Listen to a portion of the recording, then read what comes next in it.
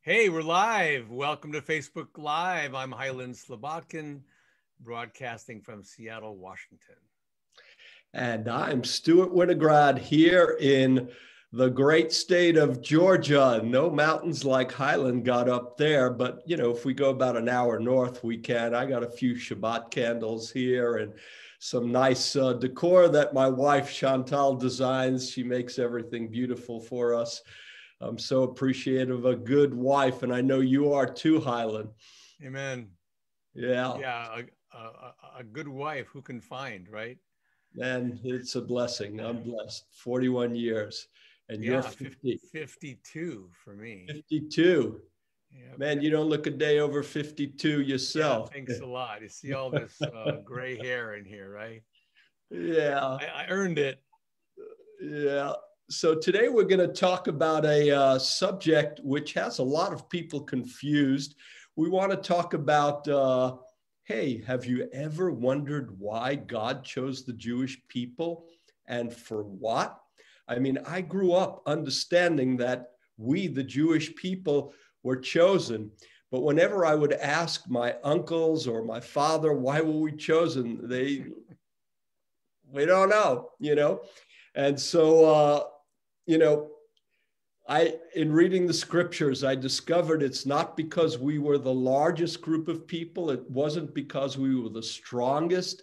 It wasn't because we were the wealthiest, even though we're pretty good business people, as evidenced in when God was coming around with the 10 Commandments. We asked him, how much does it cost? He said, nothing. And we said, we'll take 10, so good business, but that's not true. That was just a my joke. family used to say, God, why did you choose us? Couldn't you choose somebody else? That sounds like Tuvia from Fiddler on the Roof. Lord, look at the persecution we've had to endure through the ages. Choose somebody else for a change. But as you were saying, God had a purpose in choosing the Jewish people. Absolutely. I think, Hylan, some people say we're kind of like twins. Maybe it was because we, the Jewish people, and especially you and I, were so good looking. I don't know. No, so it ain't that either. But, when you might be confused about this, as many of my family members have been throughout the years. So we trust that today, as we dig into the Holy Scriptures, the Bible, both the Tanakh, the Old Testament, and the Brit Hadashah, the New Testament, that this will become clear. Why did God choose the Jewish people and for what? And you're going to be ahead of a lot of folks once you get these scriptures down. So let's start digging in. Hylan, what do you got for us to start off? Well, to begin with, I want to say that God, when he chose Abram, he chose him because he saw him, he found him in Ur of the Chaldees, which is current day Macedonia, not Macedonia, I'm sorry, Mesopotamia, south of Babylon, Iraq area. He chose him because he found a man of faith, a man who believed in him. So God makes a covenant in Genesis, begins in Genesis 12. They cut the covenant in Genesis 15. God makes a covenant with Avram that he's going to bless him. And the covenant involved two things. It involved land and people. God was going to make a covenant with Avram for a specific piece of real estate, which is described in scripture, from the Nile in Egypt. We don't know exactly, for the river in Egypt, we don't know if it's the Nile. There's another river in the Sinai Peninsula area. From the Nile, the river in Egypt, to the Euphrates. And from south, we don't know exactly where the border is. I think it's kind of part of Saudi Arabia today and the Sinai Peninsula, all the way up about the middle of Lebanon. So all of that was land that God promised to Avram. And the second part of the covenant was people, that he would give them descendants that would be like the stars of the sky and like the sand of the seashore. And through Avram and his descendants, all the families of the earth would be blessed. That's the beginning. Yeah. And he changed his name to Abraham, the father of many nations. And I know you mentioned that scripture in Exodus, but I'm going to jump ahead a little bit to Deuteronomy and read chapter 7 here, because it helps us to understand why God chose the Jewish people. And it builds upon what Rabbi Hylan was talking about in this covenant he made with Abraham. And I'm going to take a look at chapter 7 of Deuteronomy, and I'm going to start with verse 6 and go forward from there. So it says this: "For you are a people that are to be holy to the Lord your God." Holy means separated, following after him in his ways. "The Lord your God has chosen you." Oh, okay, we're going to get something here. "The Lord your God has chosen you out of all the peoples on the face of the earth to be his people, his treasured possession."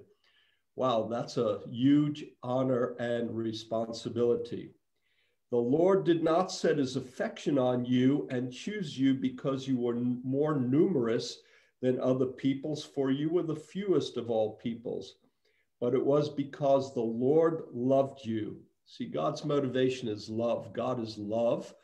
And when he chose the Jewish people, he had the Gentiles in mind as well. So we're going to talk about that a little later. But his motivation is love, because God is love. And the scriptures teach us that.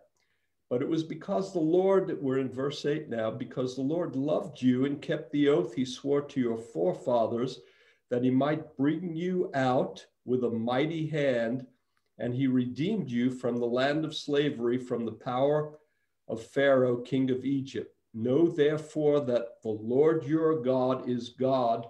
He is faithful God, keeping his covenant." There you go. Alluded to that covenant, his covenant of love, "to 1,000 generations of those who love him and keep his commands. Amen. Of those who hate him, he will repay to their face by destruction. He will not be slow to repay their face to their face those who hate him." So it's not a good idea to hate God. And the way we hate God is to either reject his existence or reject his teachings and commands. And so I want to encourage everybody, as we look at why God has chosen the Jewish people, don't reject God's existence. Don't reject the fact that he loves you, and don't reject his commands and teachings and think you know better, because ultimately it is a painful existence. Ultimately, whether you're rich or poor, in between, it is a sorrowful existence. And you can have a full and abundant existence on this earth by connecting with the Creator, the God of Israel, the God of heaven and earth. And he sent us a Messiah to empower us to live a life in fellowship with him and more, and give us eternal life. So that's just a little side note. So we're talking about, ever wonder why God chose the Jewish people? We're digging into the scripture, and we're going to find out why. And we just saw one important verse here, and we're going to find out for what. So where else do we want to go in the Bible from here, Hylan? I just want to reiterate that God's relationship with the Jewish people began with a covenant, and we break covenants because we're sinful humans, but God never breaks a covenant. God is perfect, and God has never broken his covenant with the Jewish people. He's disciplined our people for rebellion and disobedience, but he's always brought them back. Always said, I will never leave you, I'll never forsake you. God has been there. So just like a father disciplines his children, so our Father in heaven disciplines his children also. But the relationship began with a covenant that God has kept. That's why the people of Israel, the Jewish people, are called the chosen people, because God chose them to be, it says in Isaiah, Isaiah 43 and a couple other places, that Israel would be a light to the nations, that God wanted the Jewish people to be his priests. He actually called them a kingdom of priests, that they would be the intercessors between man and God, and the nation Israel were supposed to be the messengers of God's truth to the nations. We haven't always done a good job. I don't know how you rate that, but many Jewish people have kept the covenant. We are part of the covenant, and it's our job as shepherds, Rabbi Stewart and myself, to speak the word of God with boldness and with love, speak the truth in love, so that the nations, the world, the nations, the goyim, the Gentiles, can get this same truth and learn about the covenant and the loving relationship that God has for all people, like you said, Stewart, Jews and Gentiles alike.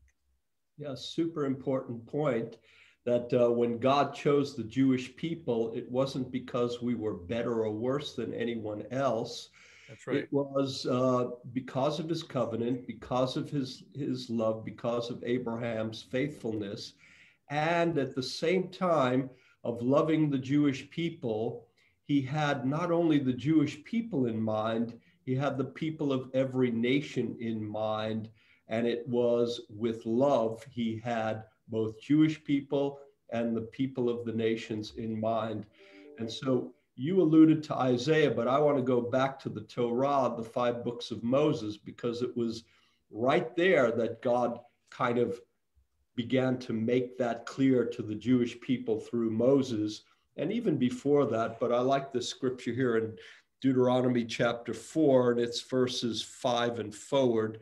Deuteronomy 4. And Moses is speaking to Israel, and he's explaining the people of Israel. He's explaining to them some things. He says, "See, I have taught you decrees and laws as the Lord my God commanded me, so that you may follow them in the land you are entering to take possession of it.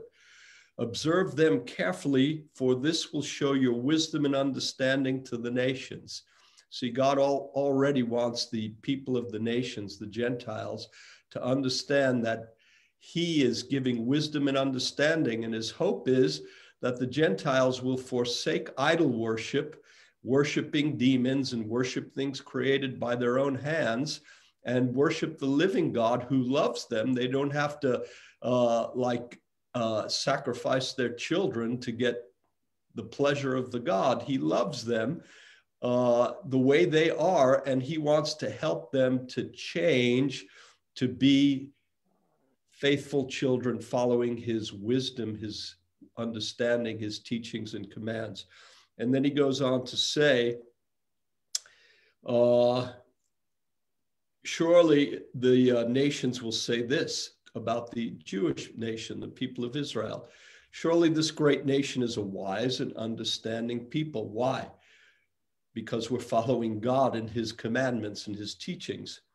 And then they'll say, what other nation is so great to have their gods near them, the way the Lord our God is near us whenever we pray? And so our God is a God in our midst. He dwells in our midst, and through Messiah Yeshua, he dwells right here in us and with us. And he's not far away, and he hears our prayers and he cares. And then verse 8, and what other nation is so great to have such righteous decrees and laws as this body of laws I am setting before you today? And, you know, one of the reasons I think the United States of America became such a prosperous and great nation, and in some ways, even though we have many failures, a blessing to so many nations of the world, is because we were founded on biblical Judeo-Christian principles from the scriptures, just what it says right here. It's amazing, isn't it? Amen. So let me say something else. That is that some people are confused about the land of Israel. You know, why should the Jews have the land of Israel? I mean, this is a huge topic. You and I could probably talk about it for hours. Don't forget, after Purim, we're going to dig into that, maybe 2 episodes. So we don't want to go too much into it right now. Okay, I'll give them a little taste. So there were the Jews, because of disobedience and other things, rebellion, they were conquered by first the Assyrians and then the Babylonians, taken away to Babylon. And then after 70 years, they came back. That's called the first return.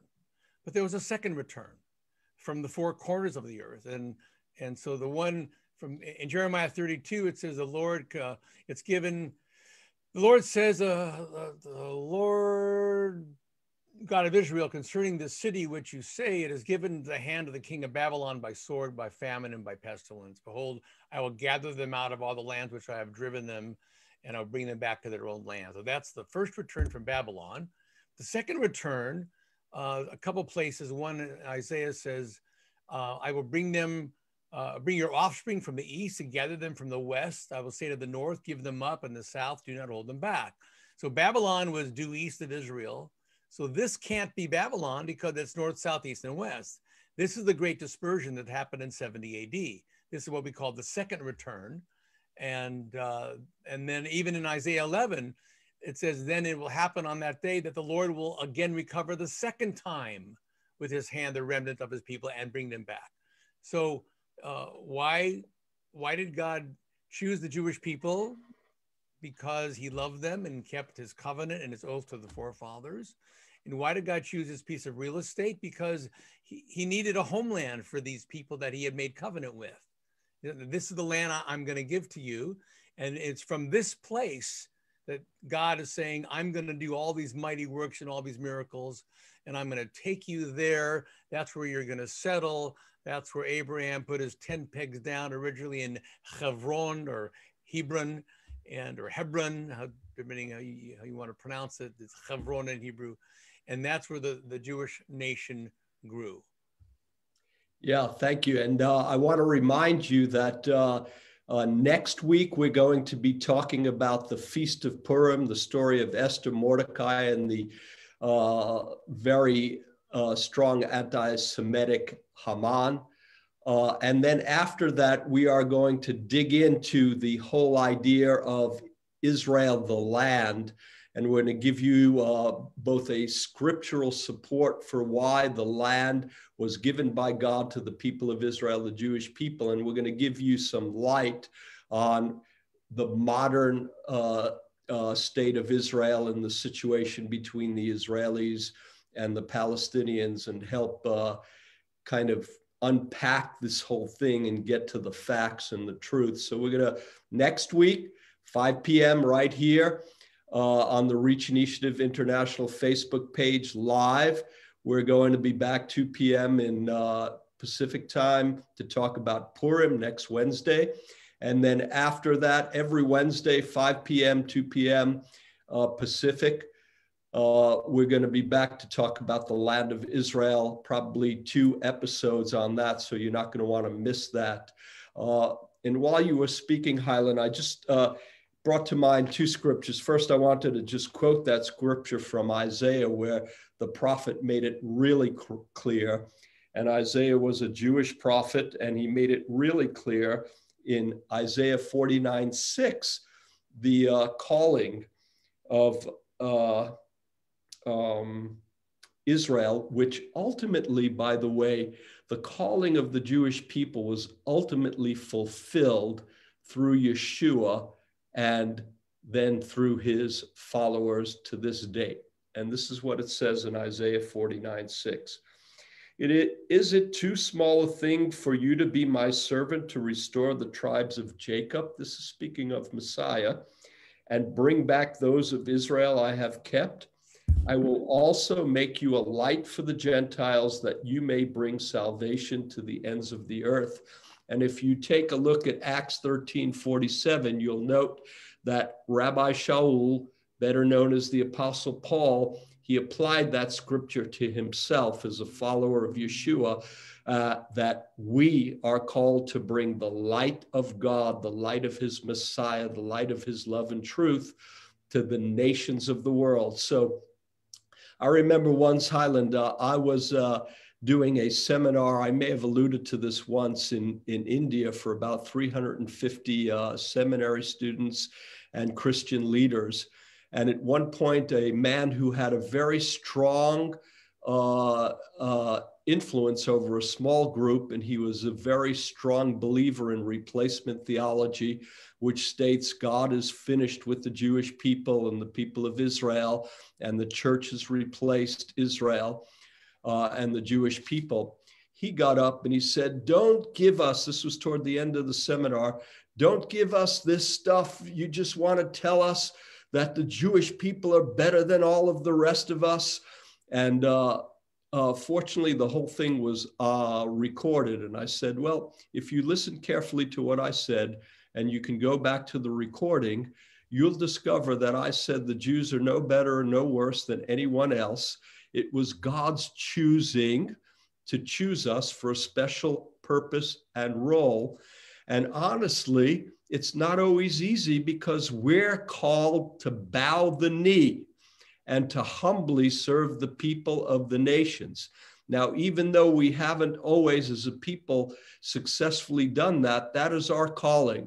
And then I got on my knee and I said, this is why I came to you today. And this is why I came to India, to serve you with the love of God and the truth that he has put into me through his scriptures as a Jewish man.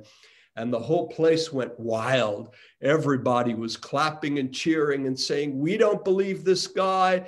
We believe what you're saying. We heard you. And, it was quite a moment. And so we do face these challenges, And so I think it's important that we also look carefully into the New Covenant scriptures, the New Testament, the Brit Hadashah, because some people say, well, that was in the Old Covenant. But what about now? Is God still faithful to his covenant with the Jewish people? Are the Jewish people still chosen? And what is the purpose? Why? So let's dig into that a little bit. Okay, so one tag off of what you just said about being a light to the nations and blessing the nations of the world. I mean, even modern day Israel and the Jewish community worldwide, we have a concept that we call tikkun olam, which means the repair of the world. That's why the first MASH unit, typically in any international disaster, is an Israeli unit that arrives with their tents and their equipment and their medical supplies and doctors and nurses, and they're there. And Jews are helping nations all over the world with they're sharing their technology, whether it's Israelis who invented drip irrigation or their solar accomplishments. They're going into places all over the world in third world countries and helping people. That's one thing. So the scripture that came to mind when you just asked that question, to me, the first scripture I thought of was in Romans 11, speaking of the New Covenant, the New Testament. Paul says, I say then God has not rejected his people, has he? May it never be, or God forbid. So God hasn't rejected Israel. As a whole, the Jewish nation, the Jewish people as a whole in the world have rejected the Messiah. In other words, you and I are Messianic Jews. We believe that Yeshua, Jesus, is the Messiah of the world and of everyone, but we're a small percentage of the Jewish world. So you could say that a majority of Jews don't believe in Yeshua. Okay. However, because a lot of Gentiles think that because of that, God's rejected them. And Paul just clearly says in Romans 11, verse 1, that is not true.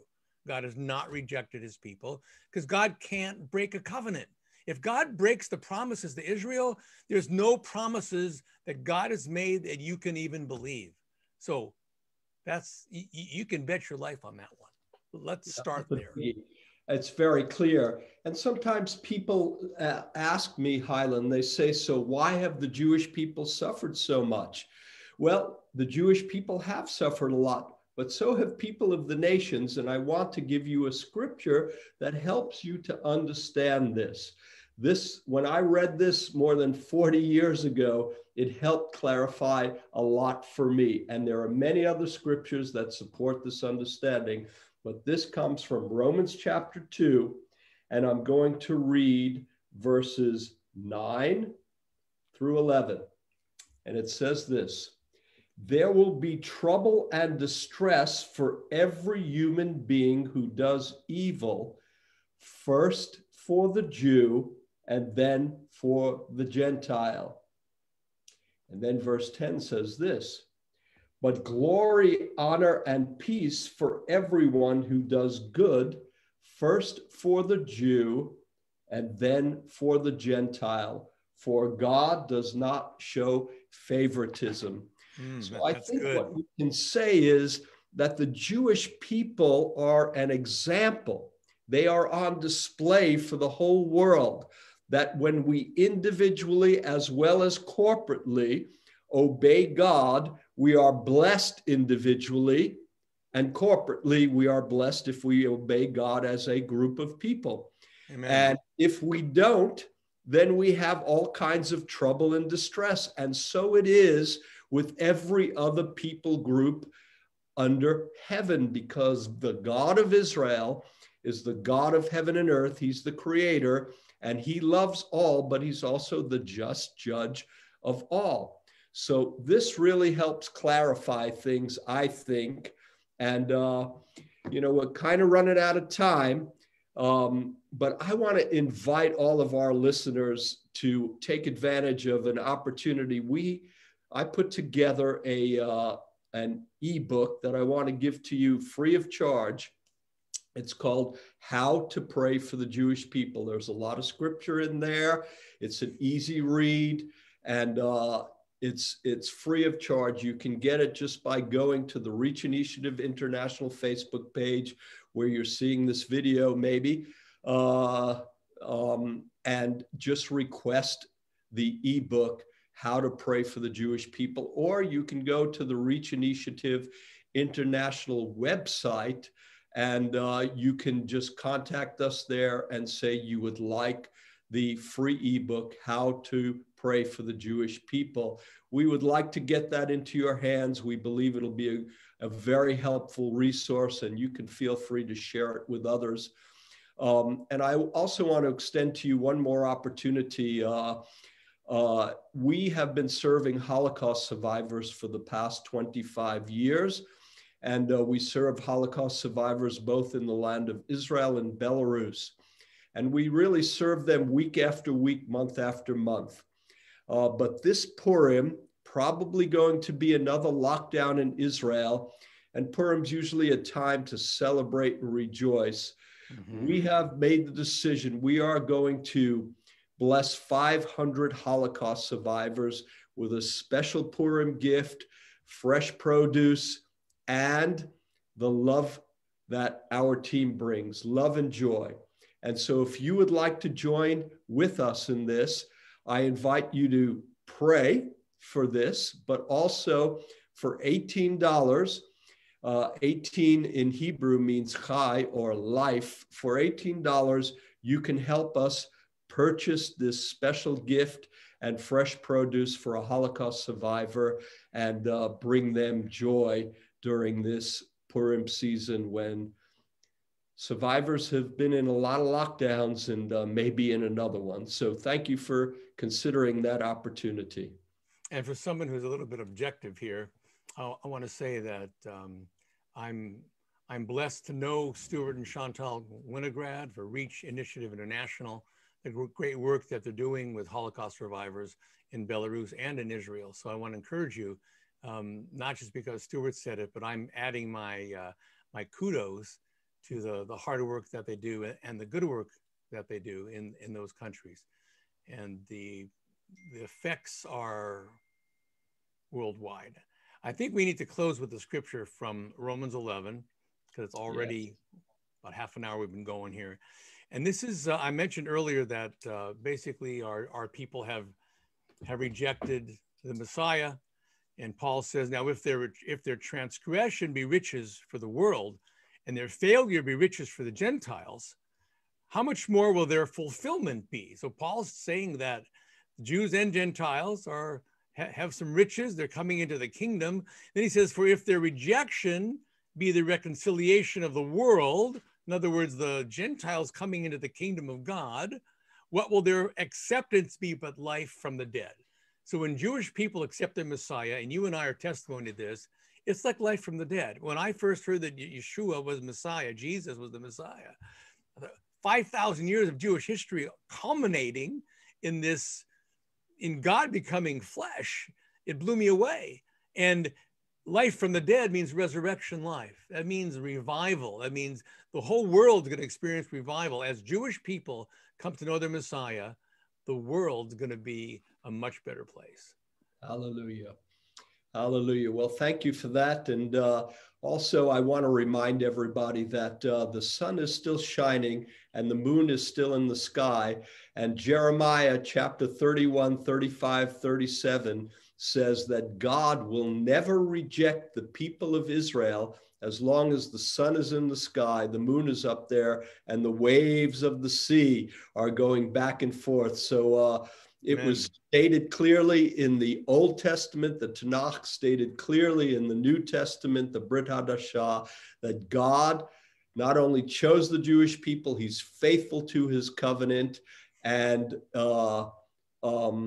he has not rejected the Jewish people because the sun is still shining, the moon's still up there. That's right. God has a special role for the Jewish people. We're no better, no worse than anyone else. We're all kind of sinners, as the Bible says, who need to be saved by the grace of God manifest through Messiah Yeshua. But let's honor God's choice and his plan and his choosing. And so I hope this broadcast, this episode gives you some good scriptural foundations to have a firm belief as to the fact that God chose the Jewish people, why he chose the Jewish people, and that he has not rejected the Jewish people. And so thank you so much for sharing your time with us. Hylan, would you close us with a word of prayer today? Sure. Lord, thank you for your word. Thank you for your plans that are not of calamity, but with a future and a hope. God, thank you that you called Avram and you used him to bless all the families of the earth. God, we are grateful recipients of your wonderful gift of life, abundant life here and everlasting life in the age to come. We thank you for Yeshua. Thank you for Messiah. Thank you that he's alive and well and rules and reigns in our hearts and in our families and in our congregations. And we pray, Lord, he would rule and reign in the hearts and lives of Jewish people worldwide. That as Jewish people are calling out for the Messiah to come, Lord, reveal yourself to them through dreams, through visions, through revelation, through your word, through other people coming across their path. And we thank you for this short time together that we're having every Wednesday afternoon. May it be for your glory and your purposes. In the mighty name of Yeshua, Jesus, the Messiah. Amen. Amen. So it's been a delight to be here with you, Hylan, and all those that are with us. Thank you for your time. And the video recording will be on the Reach Initiative International Facebook page and the Beit Tikva Messianic Congregation Seattle page. Feel free to share them, share these episodes with others, and we'll look forward to seeing you next Wednesday. We're going to talk about Purim and everything related to that feast next Wednesday, 5 p.m. Eastern, 2 p.m. Central Time. Have a blessed week. We thank God for each one of you. Shalom. Shalom. God bless.